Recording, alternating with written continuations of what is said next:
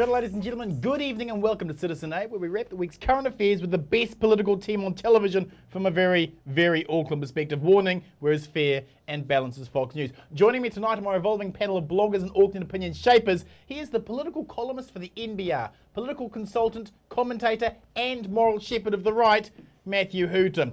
And he is a columnist for the Herald on Sunday, commentator, political rapporteur, and union boss, Matt McCarten. Welcome to you both. Coming up tonight, Issue 1, first week of Parliament, how did the government and opposition do? Issue 2, Clause 9 of the State-Owned Enterprise Act has been allowed to become a treaty and national sovereignty issue. Was that political mismanagement or Machiavellian scheming? Issue 3, the Electoral Commission rules the John Key Radio Live Politics Free show broke the rules, while the PM's electorate chair hands out $1 million in New Zealand on air funding for pro-government documentaries. Is there a critical media left in New Zealand? And we'll end the show on a final word. But let's kick things off with Issue 1. The first week of Parliament is up and running. How did the opposition perform and how did the government respond? Matt, other than Claire Curran's release of New Zealand on air funding decisions, which we'll get into later, National brushed off most of Labour's attack. What is Labour doing so wrong? Well, this is what the interesting thing is. I mean, you talk about the opposition. It's MMP now, and the opposition,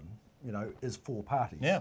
And so when you have got a new leader in David Shearer, and look, it's not going to be immediate. He's on the front ball. I mean, you've got Winston Peters, Hone Harawira, and Russell Norman, all more experienced than him in terms of being oppositionists.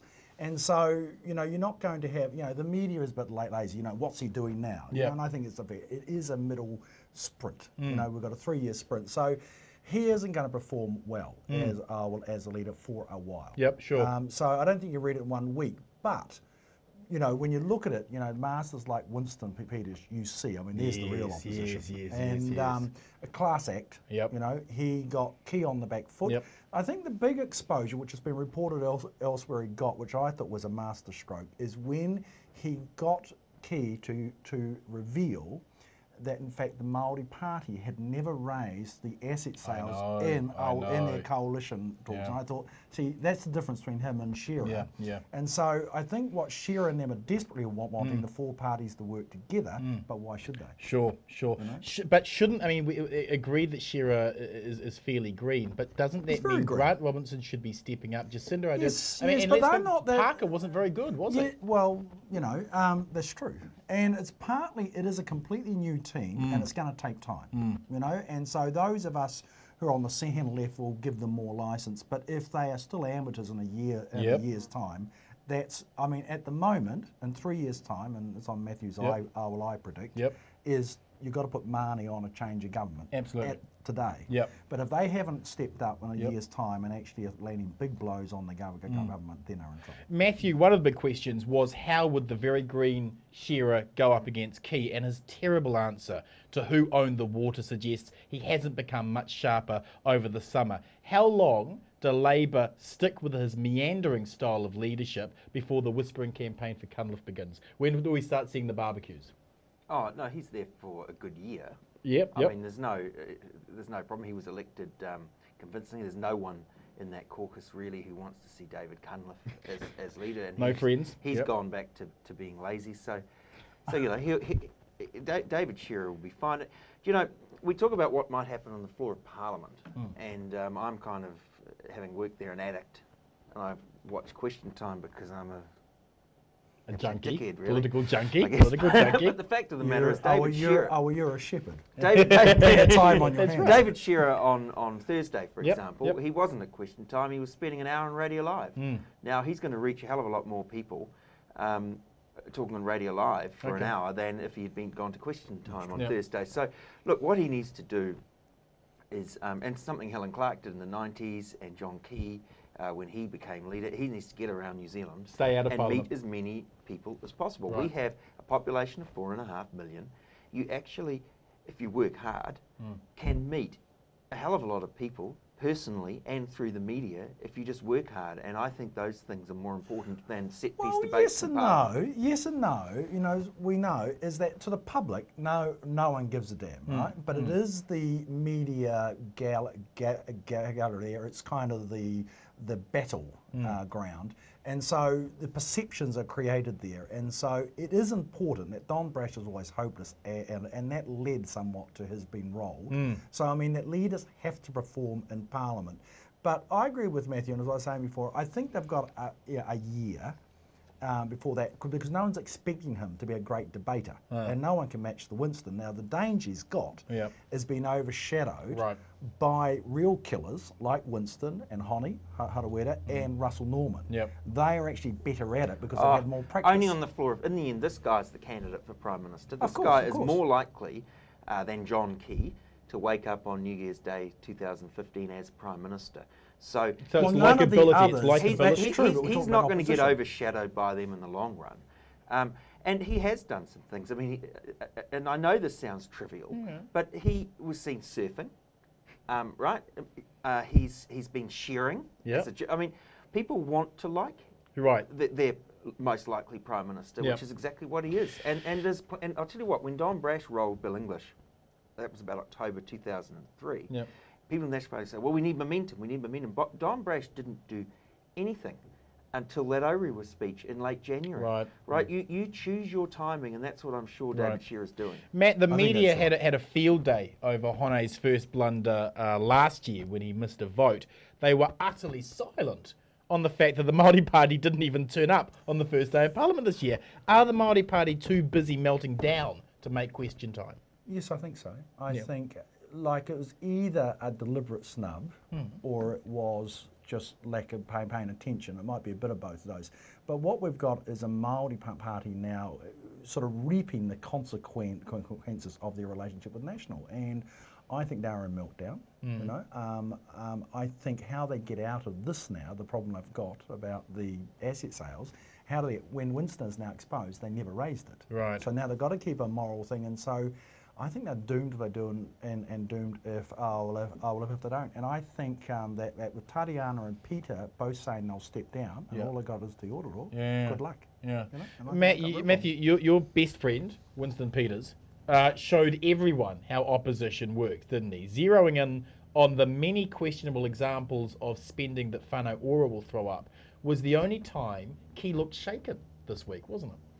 Yeah, the idea that the taxpayer pays for you to have a family get-together doesn't play too well. No, but he had to defend it. But as you were saying, I mean, Winston Peters' best thing was when he did get John Key to say that they hadn't raised Section 9 in the coalition negotiations. I mean, it's not quite right. I mean, they obviously raised the state enterprises sale because they've got an exclusion that they will vote against every aspect of those asset sales when it comes to Parliament. And the interesting thing is John Key's going to have to negotiate a treaty clause, and we're coming to this shortly, with the Maori Party, and then he's going to have to get ACT to vote for it in Parliament, because it's only ACT and United Future that will be voting for those share issues. So very strange situation that ACT will be voting to put in the Maori Party's treaty clause into the law. Is that a reason why National have given, weirdly, ACT so much ground on charter schools and Catherine Isaac heading that? Is that part of the deal? A couple of charter schools is neither here nor there, and that's a job for Catherine Isaac. I mean, or is it just busy work to keep her out of the way? Well, you know, National and most people on the centre right, and in fact most sensible people understand there needs to be a bigger choice of different types of schools. And Nationals wanted to do things like chartered schools for 20 or 30 years, and it should just get on with it. Which is the key point, you know. Which is actually, I think what National doing is actually working MMP better than they have in the past, and Labor too. They're using the out parties to raise issues which they actually don't want to raise, give them the win, and that, because does anyone actually think for a minute that John Banks cared one iota about charter schools? Never came up. I don't know. Well, suddenly, it's core ACT policy. I mean, it's one of the most important issues to ACT. Is that issue. I mean, they genuinely believe it would be good for everyone. No, I get that, but I think it wasn't a clever move. It wasn't an election issue. No. But National is, because if you listen to the tape with Banks and the teacup debate farce, yes, exactly. But the rapport between those two, right? You can just see them and say, well, why don't you raise the charter schools? Right. National can't be taken seriously on that issue until it says that every single kid every single kid, not just in Christchurch East and South Auckland, but also West Auckland, and in fact throughout the country, should have the same educational opportunities as the kids in Remuera. And that's what charter schools are about. But so a token two-school trial is pathetic. Question to both of you. Who would you rate as the best opposition for the first week in Parliament? Who would you rate? Winston Peters for getting that concession from John Key. Winston? Yeah, it has to be Winston. Yeah. Let's move on with issue 2. Clause 9 of the State-Owned Enterprise Act has been allowed to become a treaty and national sovereignty issue. Was that political mismanagement or Machiavellian scheming? Matthew, what is going on here? When John Key tried to assert that Clause 9 had never been used legally to prevent asset sales, he was, as Mei Chen pointed out with their long list of legal examples, simply wrong, wasn't he? Has National stumbled into this treaty minefield by mistake or by pig arrogance?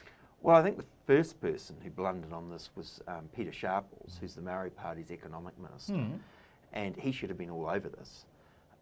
And so that was a blunder, and then John Key blundered. I mean, that statement was just so spectacularly wrong.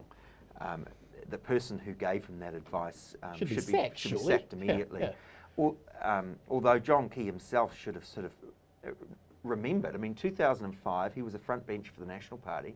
The National Party ran a campaign for that election, saying that things like Section 9 were terrible and they were going to get rid of them. Right.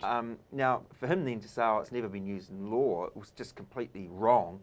And I mean, I'm sure he's profoundly embarrassed about it, but both he and Peter Sharples didn't seem to understand the significance of this issue. Tariana Turia did. Yep. She's fixed it, and she is going, you will see a treaty clause in this new legislation. It's almost exactly the same as Section 9, and I think you'll see more than that, and Tariana Turia is going to pull off a big win here. Really? Well, we'll see. I mean, I read that this is, most things in politics aren't great conspiracies. Yep. You know, they are muck-ups. Yeah, you know? And what this is, it goes right to the relationship between Key and Peter Sharples, right? To a large extent, they're apoliticals. Right. You know? Right. And Key still doesn't actually get the treaty. Right. And why it's in there. Peter, because of his they built a personal relationship. It's too casual. And it's casual as mate. And so what happened is, yes, they were supposed to talk about it.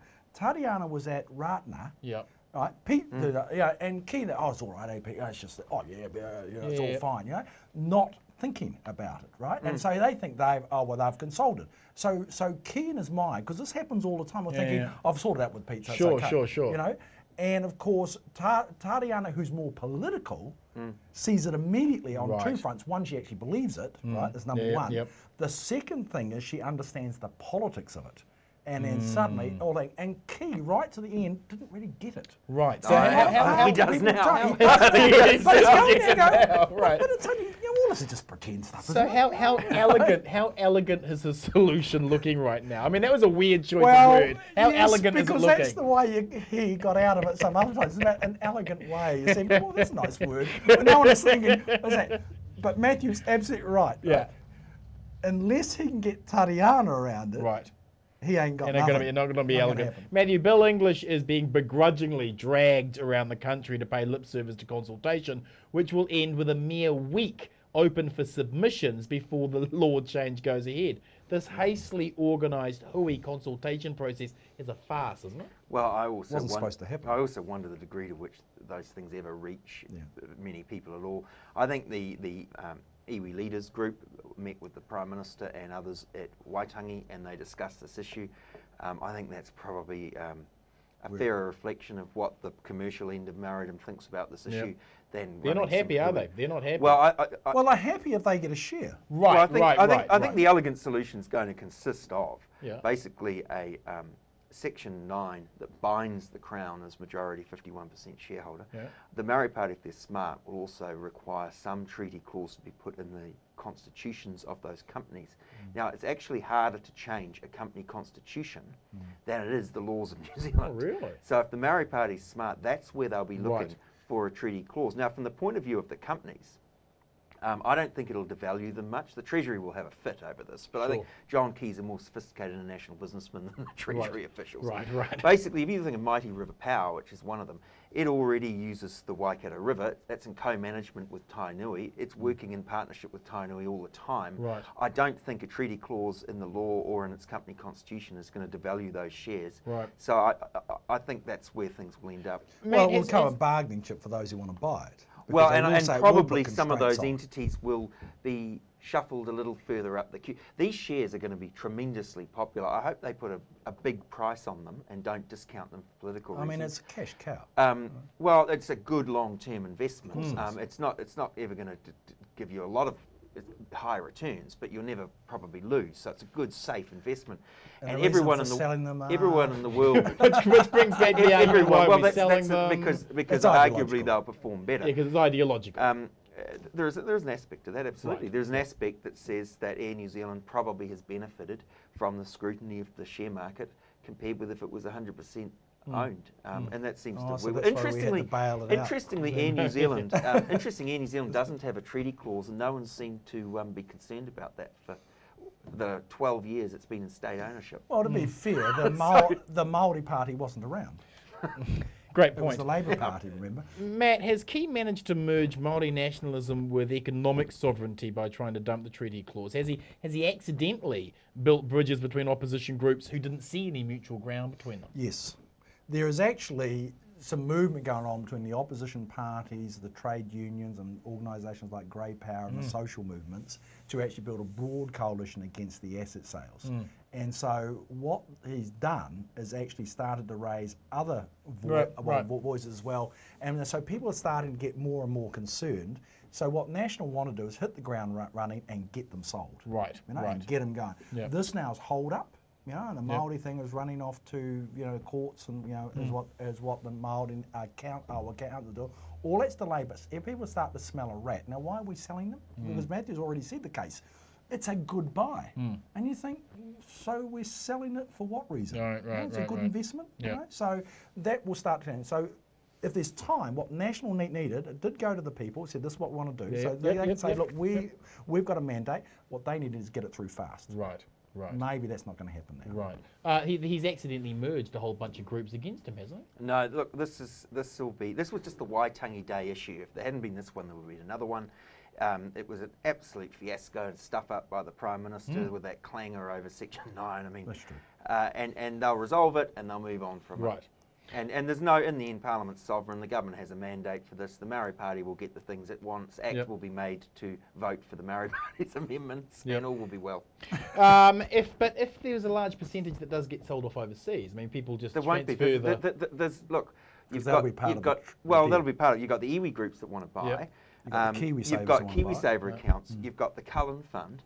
And then they say New Zealand mums and dads will be New Zealand mums and dads won't. I think the irony of this is a lot of this is going to go to basically state-run organisations who will buy who will end up buying. And I'm sure the Cullen Fund will want to buy its 10% share. ACC will probably do the same. So basically what's happening with these companies is they're becoming like Air New Zealand. They're going to be somewhere between 51 and say 80% state-owned, and they're going to be on the share market with the reporting disciplines that are required and a couple of independent directors. Question to you both: what are the odds of the Māori Party walking? What if this elegant solution doesn't come out? None. Because they all have vested interest to not have it. So this is what I think. I think it's a face-saving exercise, all round, and both parties and the elites, the establishment, need it, because if the Māori Party are humiliated too much, they have no choice, But when I talk about that, I talk about Tariana, Now don't forget, Tariana and Pete. These are practical things, right? When they walk, what it means is they spend the next 2 years on the back benches. They have a huge cut in their salaries. They lose their ministerial houses and their cars, but also all their staff will lose their jobs. Now, no. People underestimate this. She walked from Labour. No.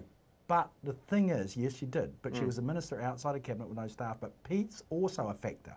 And the people who staff those offices have very strong relationships with National, And people underestimate the advice those ministers get. So it will be symbolic. They will have to make some concessions for political reasons. and they will. And so they won't walk, because if National allows them to walk, there goes their majority next election.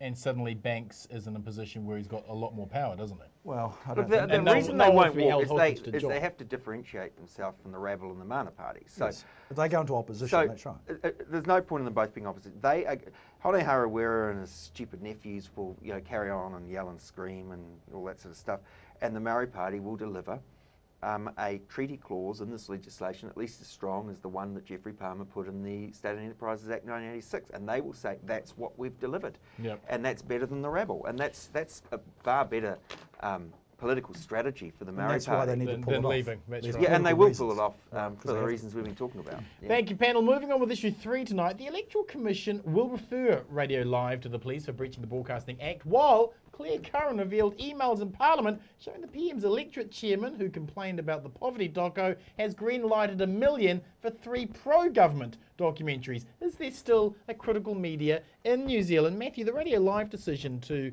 give Key an hour-long show where he didn't have to talk about politics is another example of Key's ability to use uncritical media to further his profile. But shouldn't Radio Live have been more sensitive to this, especially in light of Stephen Joyce's multi-million-dollar deferment of radio licenses? I think the issue here is when you start trying to regulate speech, you always get bad outcomes. And of course, we got rid of Helen Clark and her evil Electoral Finance Act, which tried to regulate all speech in New Zealand, including what you're allowed to yell through a megaphone in election period. And really, we would be better with far less regulation of what people are allowed to do and say in this country. So you don't think there was any problem with Radio Live's decision? No.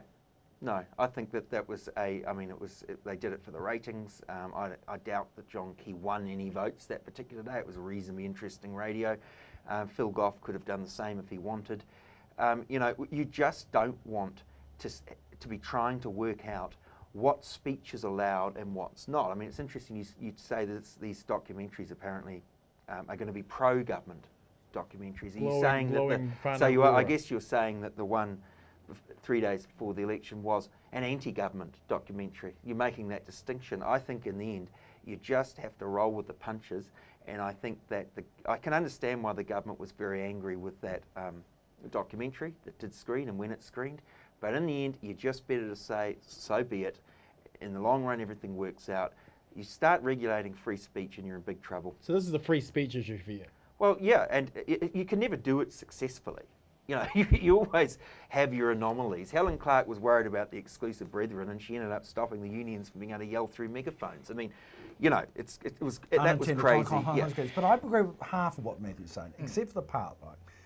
It was Radio Live, I think, made a bad decision because what it did, it does help get the votes, right? If you get an hour, where you got between 80 and 100,000 New Zealanders listening, to 2 other hosts, and you give it over for an hour, and he's allowed to interview people he likes, and he had good guests on that day. Right? Yeah. It was actually good radio. And it was a thing, right? And people go, he had the Branson and the All Black captain. Yeah, Branson and the All Black captain, before thing, and chatted and got the calls, and people go, "What a nice guy! He's one of us. He's one bloke." You just talk about David Shearer.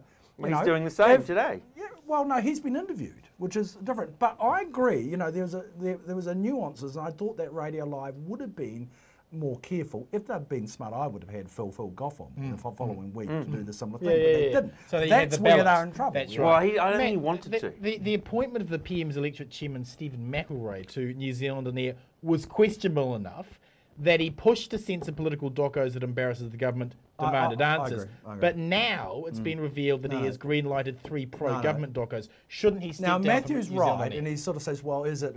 Look, if it smells like poo, it is poo, And I got a word, it starts with C and it's called corrupt. It's a smell of corruption. I don't think it's deliberate. No. I think it's a perception. Yep. And this guy's the chair, and in those sorts of roles, it's just a no-no. And I think it's either Key being arrogant or just thoughtless. Well, I'm deeply suspicious of New Zealand On Air as an organisation anyway. Yes, I think that it basically exists to funnel taxpayers' money to baby boomers to watch TV documentaries that no one wants to watch, right? I mean, basically, it doesn't fund innovative community television. No. It just funds the old establishment who have been running New Zealand media for the last 20 or 30 years.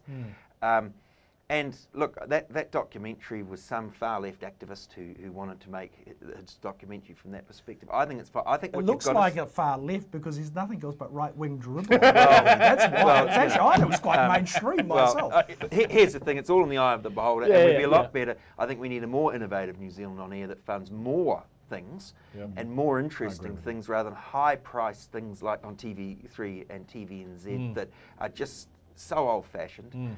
And just fund all sorts of people, right-wing people, left-wing people, and make some good television. That would be more important than anything else. Question to you both. New Zealand slipped 5 places in the Media Freedom World Rankings in the first term of National. How much further will we fall by the end of the second term? Well, if the right wing will have their way, that you know, it'll be command control of the media. No, I also think that any government which is in power for too long wants to control the message. You know? And I think the teacup gate thing, you know, that kind of smelt of that, you know, and that's only after 3 years. I mean, Helen Clark took 9 years to get to that level. She only went completely mad after the third term, after 2005. And Key, there's a kind of a, I'm not saying born to rule, but it's that kind of prickliness, you know. How dare you? Look, you have to be careful on this. I mean, she just went. I mean, the government in this country's recent history that tried to regulate what the media was allowed to broadcast, what people were allowed to say, was the Helen Clark regime. Thank God they've gone. One of the reasons that John Key became Prime Minister was because of the excesses of that regime on this very topic. As John Key, as he inevitably will do, becomes more dictatorial and more haughty, all Prime Ministers do, it's not personal. That's what they do. He needs people around him that will say, actually, hang on, the free press is important and we're national, we're meant to stand up for freedom. That's right, sure. And I hope we don't see that same trend from him. Well, let's wrap the show with last word. Mr. Hooton, your last word this week is? Well, I think it's going to be interesting how David Shearer performs in the next couple of weeks. There's talk that he'll be giving a big speech. The topic is going to be, as I understand it, all being considered as children. And I understand he feels that instead of running against John Key, he's going to try and run against Chris Kahui. And he's going to raise some difficult questions about how this society and the government bureaucracy looks after kids who are in danger, and he's going to question the role, the whānau first policy of most of the bureaucracy, and whether really putting a kid at risk in the hands of the very people most likely to attack, kill them is the best policy. And the National Party will be in a difficult position because, of course, the Maori Party, its coalition partner, is absolutely whānau first. But most people, kids that are killed in this country or raped or assaulted are assaulted by their whānau. And I mean that Pākehā, not the whānau is the danger that represents the kids most face. And David Shearer, as I understand it, will challenge the idea, therefore, that we should have whānau-focused social services. Fascinating. Your final word this week, Mr. McCarten?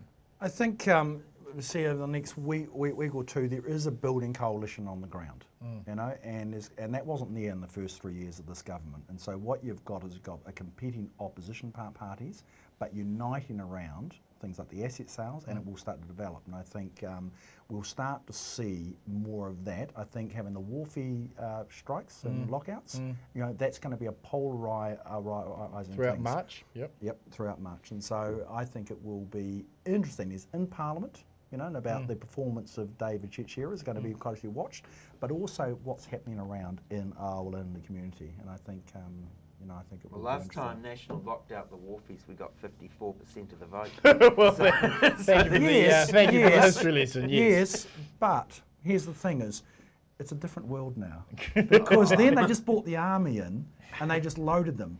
There was no international thing. You see, loading the boats is one thing. These days, you've got to unload them. I don't think the wharfies are very popular in this society. Thank you, Mr. Hooton. Thank you, Mr. McCarten. Ladies and gentlemen, community now. To my final word. The furore that has erupted over health professionals wanting to cut images of Piriwipu bottle feeding his daughter from an anti-tobacco advert is just another example of our nation of idiots minus any volume control. This has got bugger all to do with breastfeeding, excuse the pun, breast beating here here is our cultural stomach ulcer, political correctness gone mad. Alcoholism denial, rugby worship, beneficiary bashing, and political correctness gone mad are the 4 compass points of the New Zealand babble that passes for public broadcasting. The storm in a D cup is as embarrassing as it is tedious. When it comes to socialising healthy norms, public health advocates have millions to spend against corporates who have billions in promoting the very opposite. That an anti-tobacco advert would want a unified standard of health norms is boringly uncontroversial.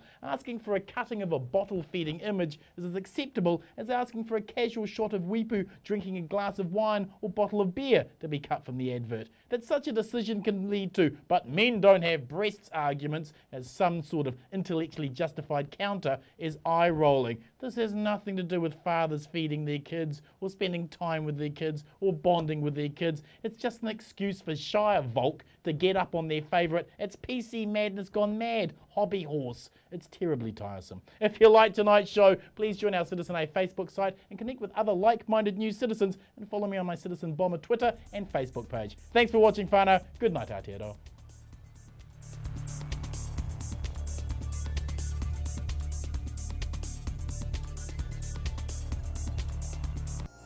Supporting local content so you can see more of New Zealand on air.